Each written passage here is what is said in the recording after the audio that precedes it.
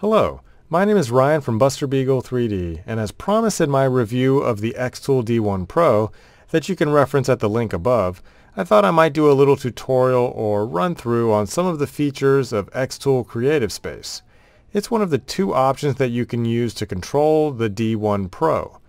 The other option being the paid software Lightburn, but even if you are planning to use Lightburn, you still want to install this software as it is the only way to not only update your firmware, but also adjust a few other settings on your machine that you can't adjust in Lightburn. I also wanted to point out that I'm not an xTool employee, and this is a beta version of the software that I am showing you, so things are certainly subject to change. This is just my understanding of how everything works, so I thought I would share that with you. So I'm going to be under the assumption that you have already connected your machine to xTool Creative Space. And I'll put a link up at the top right now that shows a link to the website where you can get that accomplished. So the first thing that I'm going to do is actually look at my connected device. So I'm going to click on this little gear at the top. And here I can see the basic info of my machine. I'm using the 20 watt xTool D1 Pro. Here you can check for updates for your firmware. You can also adjust the settings of your Wi-Fi. And then if I click on working parameters, here you can change some of the settings that you can't change in Lightburn. So I can either go with a red cross, which is that laser line that you see off to the side of your machine. You can also change that to laser spot. I prefer to use the laser spot and not rely on those crosshairs. I just like to know exactly where the head of the laser is, but that's really just a personal preference. And then this red cross offset is where if that red cross is off by a little, this is where you can adjust some of those settings. So for the flame alarm, one of the safety features of the D1 Pro is a flame detector. I found through my review that it is just a little bit too sensitive, so you can go with high sensitivity, low sensitivity, or do not show again, which will just turn it off. And then this stops when moved. So another safety function on the machine is that the laser will stop if it is bumped, or if it detects that it has tilted or something has fallen. It'll shut off, so you can turn that on or off if you want. And then the last thing would be turning on or off the limit switches. I'm going to close this. And then if we come over here in the settings, here we can change our unit scale to either millimeters or inches. Even though I'm in the US, I prefer to use millimeters when I'm doing work on devices like this, so I'll keep that. Change my language.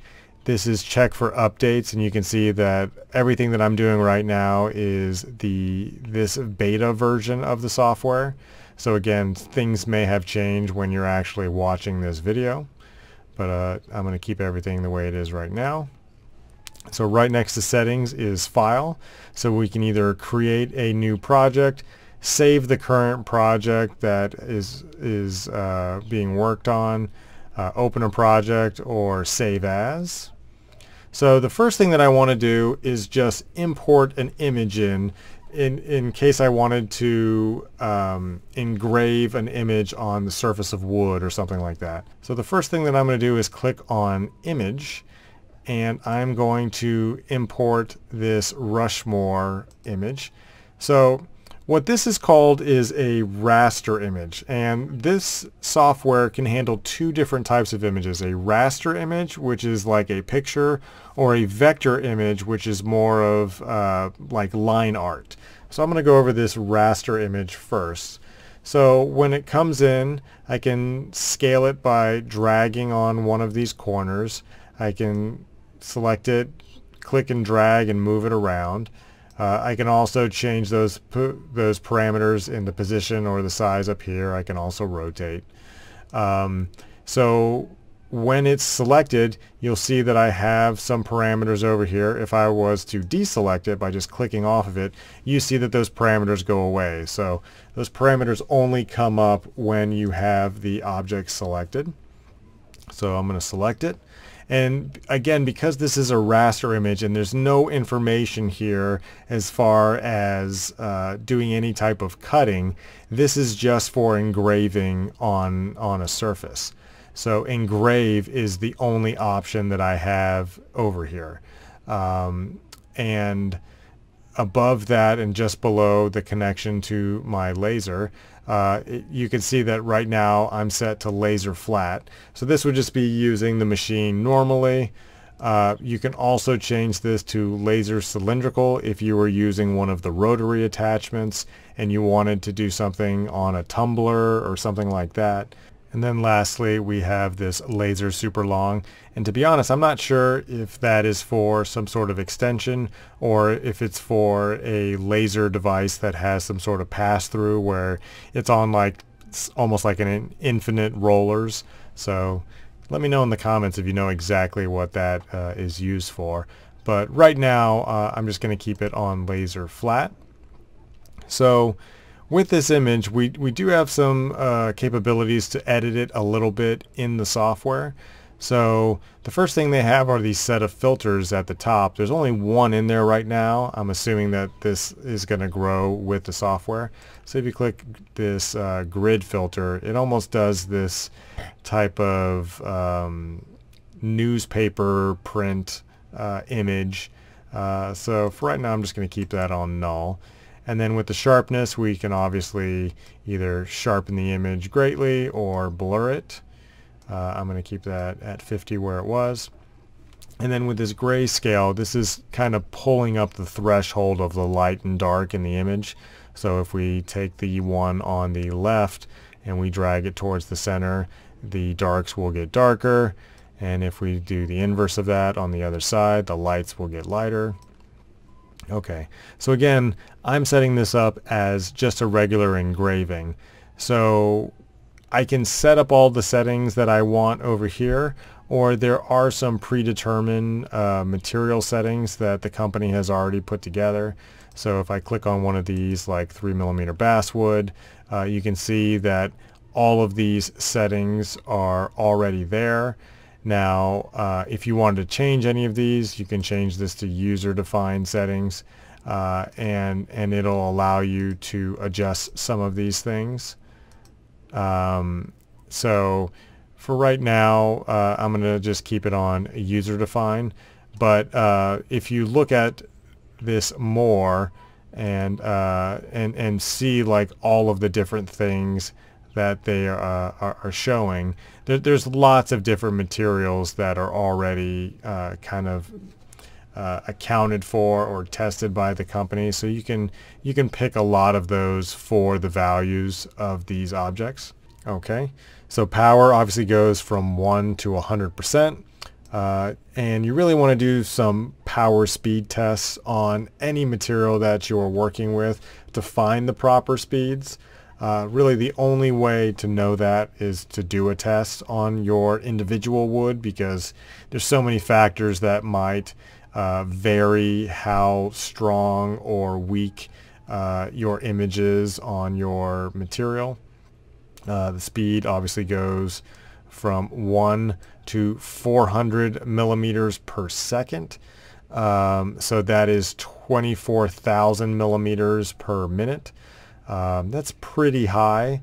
You're probably going to be around the mid-range of that for most things that you're working on. But again, you need to do those power speed tests to find the proper settings for that. You can change the number of passes.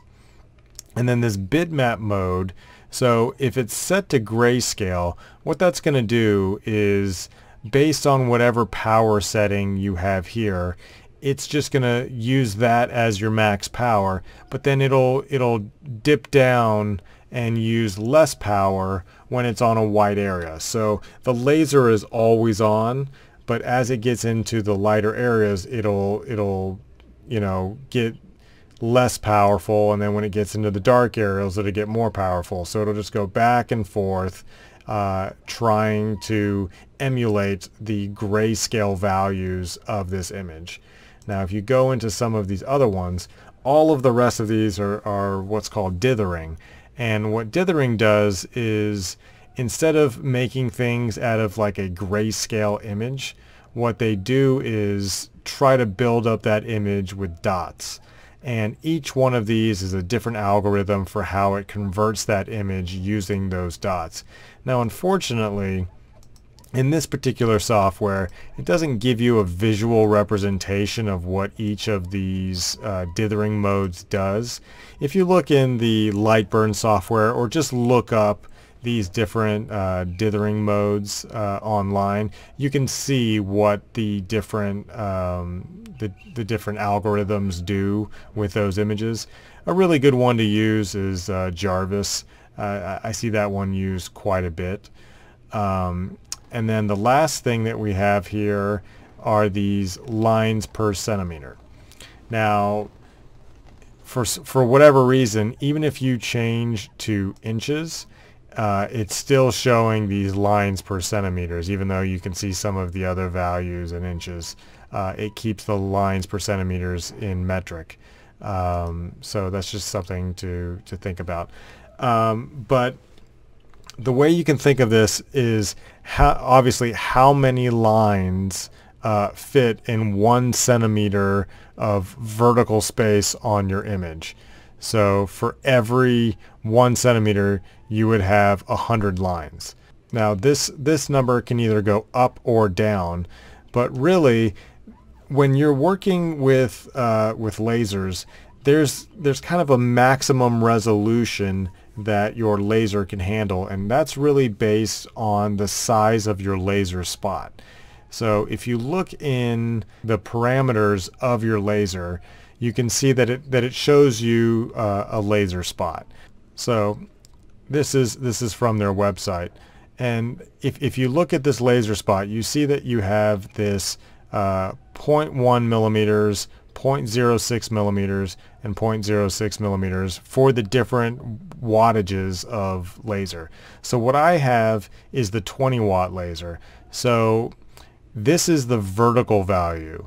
So the laser in the vertical is 0.1 millimeters. That means that there's only a certain amount of lines that I could fit in a centimeter before I start overlapping on those lines. So there's another chart here that is called a scan gap. Since I already know that it's supposed to be 0.1 millimeters, then I know that the highest resolution that I could ever get is 254 dots per inch. Now unfortunately this is showing dots per inch and not centimeters, but the conversion from inches to centimeters is to convert the centimeters by 2.54. So if we take this 100 lines per centimeters and multiply that by 2.54, we end up with 254 dots per inch, which just happens to align perfectly with this scan gap data. So I know that the highest resolution that I can get with my 20 watt laser is 254 dots per inch. Now if you have the 5 or the 10 watt, you might have a slightly smaller laser spot, so you can go up a little bit in that resolution. But for me, using the 20 watt, that's really the highest that you could go.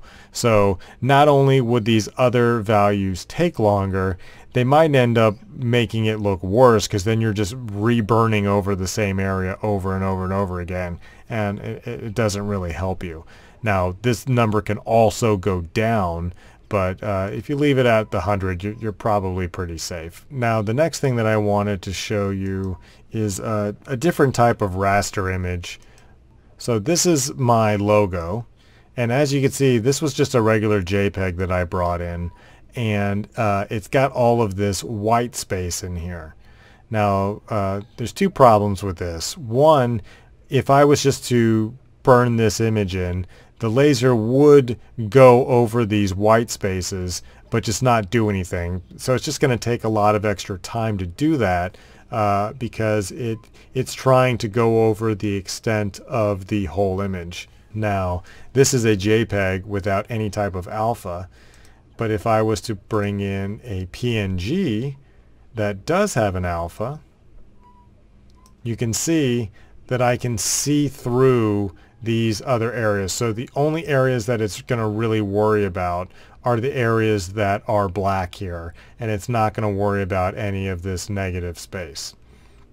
Now, the other thing that we might want to do with this is turn this into a vector image, because right now you see both of these are still raster, and the only thing that we can do with them is engrave. But we can convert these into vector images, and a vector image is just line art. So you can see here I just pulled one from this insert shape, and then I created a circle and just dragged it out. Now, what a vector image is, again, is line work, and it's also scalable, and it doesn't degrade with that scale because it's basically just it's path data.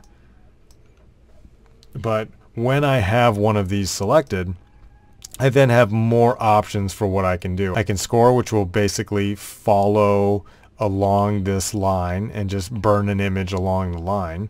I can engrave, which will do a fill-in of that image, or I can do cut, which will cut that image. And so let's say that I wanted to do a vector image of these images up here.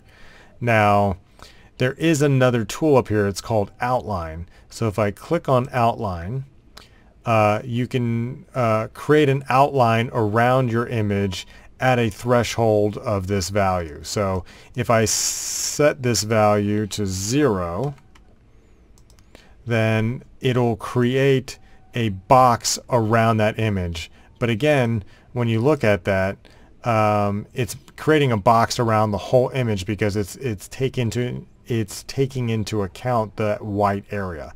Now, if I came over here and then I did an outline at the same 0 millimeters, now you'll see that I actually have a vector image that follows the contour of that black area because this area was already cut out. It was a image that had an alpha in it.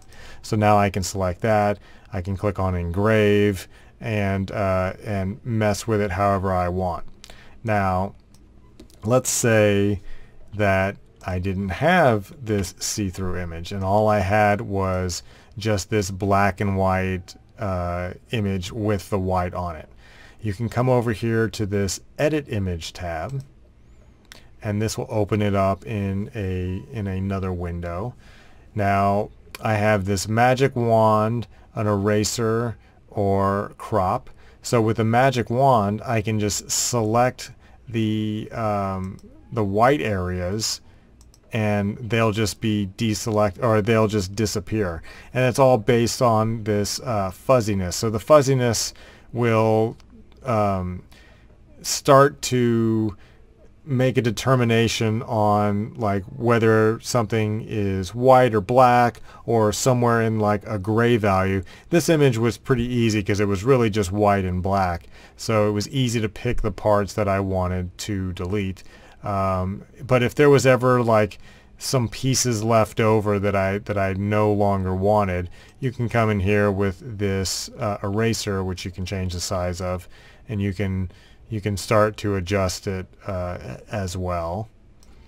And then you can also crop the image if there was some other piece in there that you didn't want anymore, and you can crop it.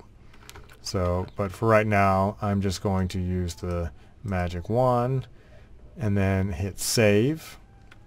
And now, when I go to do that outline on this image, then I can get that nice vector image that I got with the other PNG version. And then again, can engrave, can cut, or score.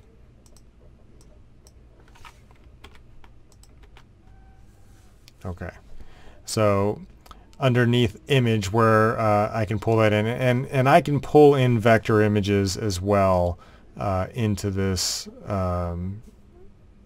software, not just those raster images that I was showing. Now, there's only really two types that you can bring in here. It's a DXF and a SVG. So just keep that in mind if you're saving a vector image from another software package. And then now I can insert lines. I can, do rectangles or circles.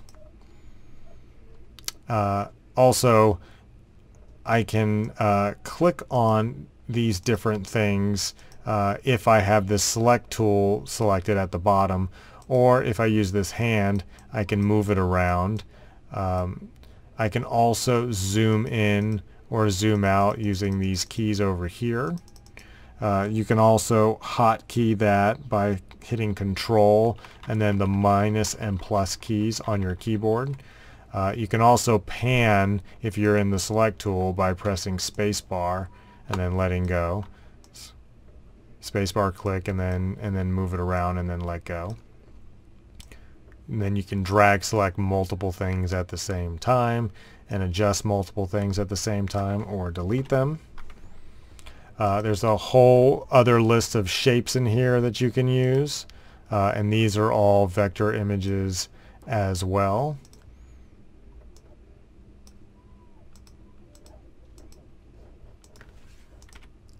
And then we have a whole list of text where you can change the text, the size, the font. Again, these are also vector images, so you still have, the score, engrave, and cut on each of these. You can scale them up, change a bunch of the parameters. Underneath that is a vector drawing tool, so you can just click on a point, create another point, another point, another point, another point. Now these can be left open, or you can click on the first dot that you made and create a closed shape. Now, if you want to not have these all just be linear points from each other, you can double click on it and you can get back to where you have these vector shapes, which you can still edit and move around. Now, if you don't want it to be sharp, you can double click on it and it'll open up this Bezier curve handle, and you can change those values as well. So you can start to build up different shapes that you want to make. Now this extract button is not something that is usable on the D1 Pro. That is only used on some of the other machines from xTool, so it's always going to be grayed out when you have a D1 Pro connected. And the same thing goes for this smart fill up here, up at the top. I believe that has something to do with a camera on some of the other xTool machines, so that will also always be grayed out.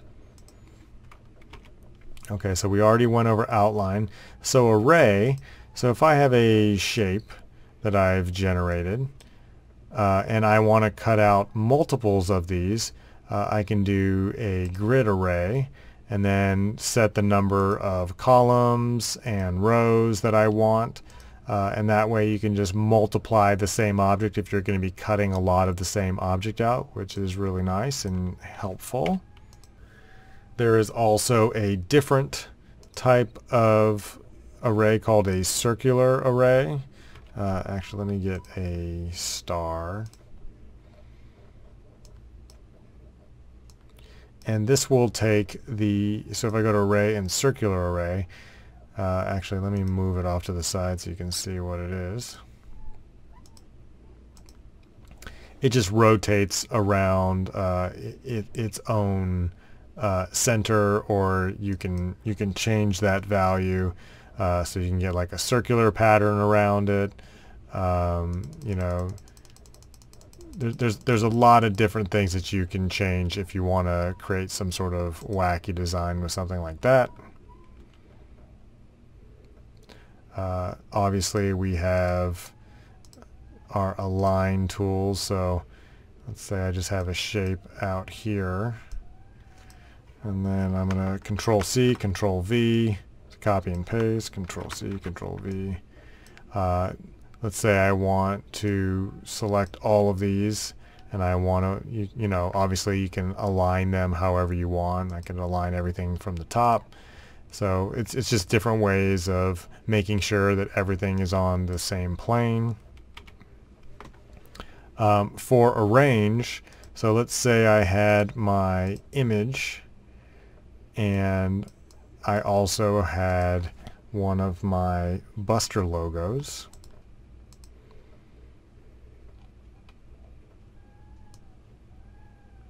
Now let's say I had done this in the other direction and this was behind it. So I'm going to send it to the back. Now let's say this was how it was set up before. I can select this image and I can bring it to the front. And so it's just a way of picking the different layers that you have for each of your images that you want to engrave.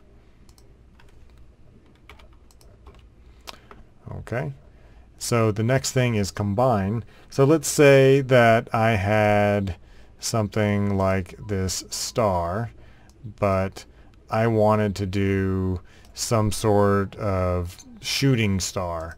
So I can take this vector and I'll do something like this. And then I will make these Beziers. Let's say it was something like that. But I don't want these to intersect like that. So what I can do is I can select the first image and that new image, and I can combine and unite them. So now these things will combine into one. Let me move that down. So you select the first image and then the second image. So that's a way of uniting those two shapes, and doing Control Z to undo. Oops. You can also do a subtract where it'll cut into it. You can also do where it gives you just the overlapping section of those two faces, of those two shapes. And then finally the subtract from the overlap. Now you might not be able to notice that this did anything until you go to Engrave, and you can see that it's cut out that little section there and left everything else in there. Okay.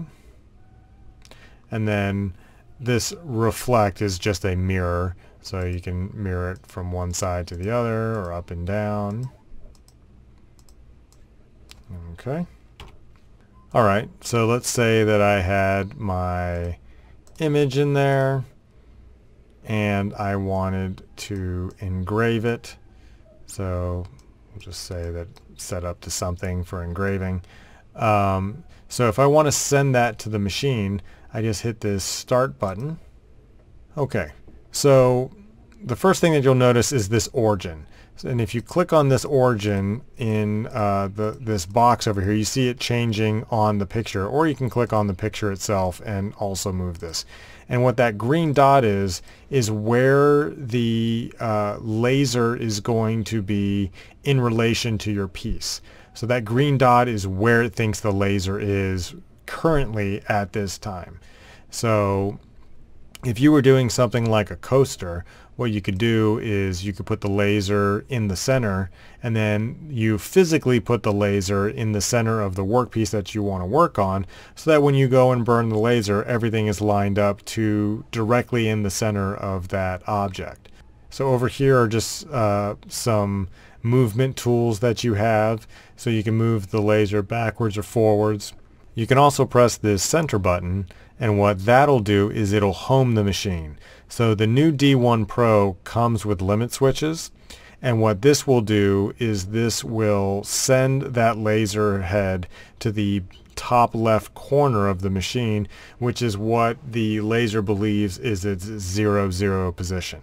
Now, at the time of this review, there's really no way in this software to make use of those absolute coordinates.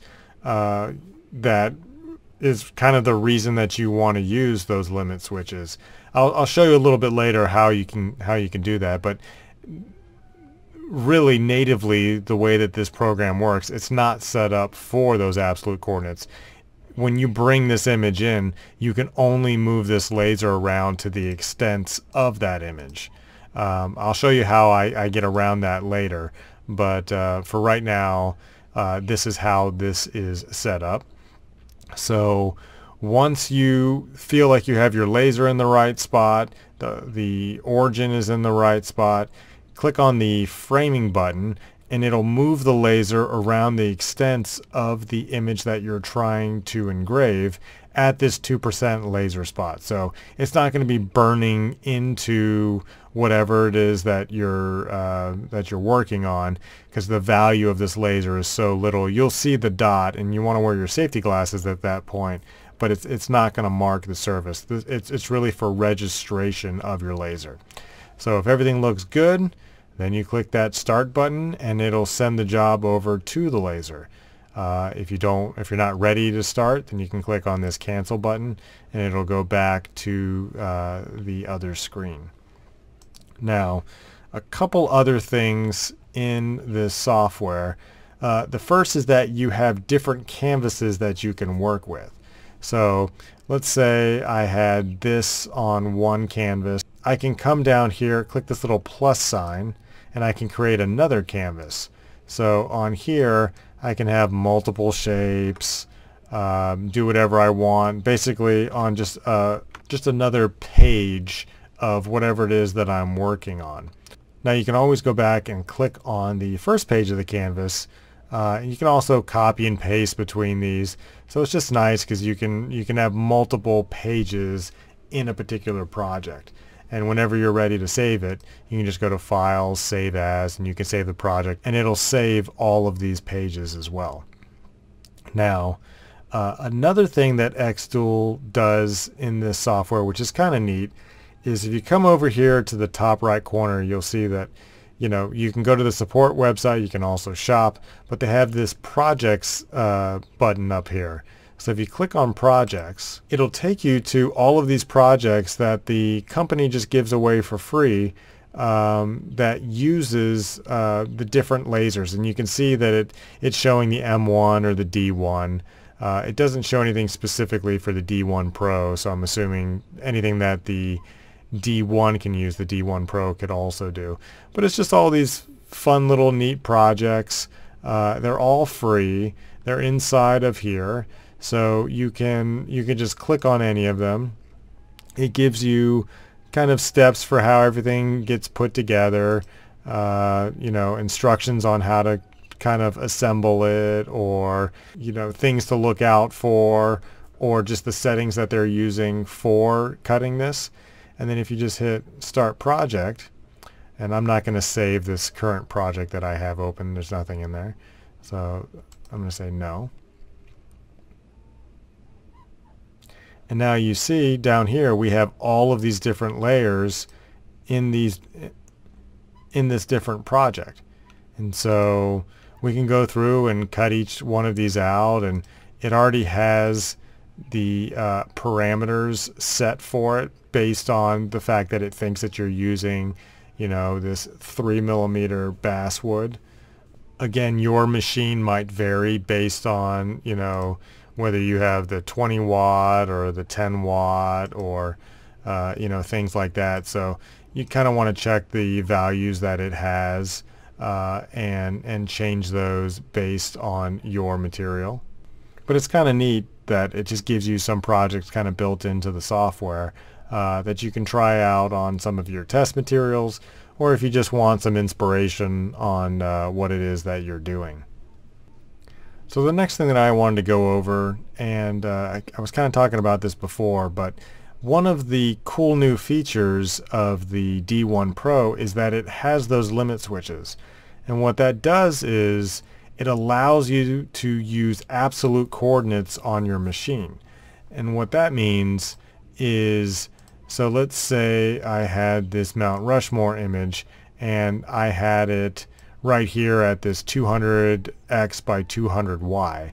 And so if I home the machine and it puts it in this top corner, then I know that this corner of this image would be exactly at the 200 by 200. It would be right there. But the problem is when I go to start the burn, I can't, there's no other place where it can show me where that laser is going to start. So it's always using the current position of the laser based on the image of whatever it is that you are working with. So what I did was I created a file. So I'm going to not save this project right now.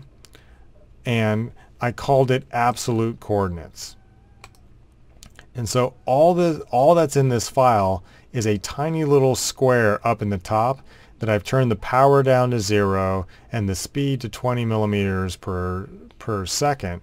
And so now if I was to import that Mount Rushmore image, and let's say I wanted to put that at the 200 by 200 because that's where I'm setting my workpiece. Now if I go in and I hit start, you'll see that I have a dot right where that square was up here, and this should still be at the 200 by 200. Now it still doesn't look like it's taking up the full space, and that's because it's still only going to the extent of where that space is. So if I was to take this and duplicate it and then move that down, so now I have this down at this top corner at 420 to 380 because the full extent of the D1 Pro 20 watt is only 390 millimeters on the Y and 430 on the X. And that's because of the larger size of the laser head. Now the 5 and 10 watt are a full 430 by 400 millimeters tall, but for the 20 watt it only goes up to 390. So if I was to have both of these in here now and hit start, you can see that this is now putting it in the position of where it's really supposed to be. And so that's kind of a hacky way to do absolute coordinates. It'd be really nice if there was a checkbox in here that just was a setting for absolute coordinates now that the machine can do it. So if the company is listing, that would be an amazing add to this section. So that's pretty much it. If there is anything that you didn't understand that I went over that I could be clearer about, please let me know in the comments, and I'll try to answer any questions that I can. Again, I don't work for xTool, and this is a beta version of the software, so I'm assuming things will change. But this is kind of how I see it working in its current state. So thanks again for watching, and we'll see you guys next time.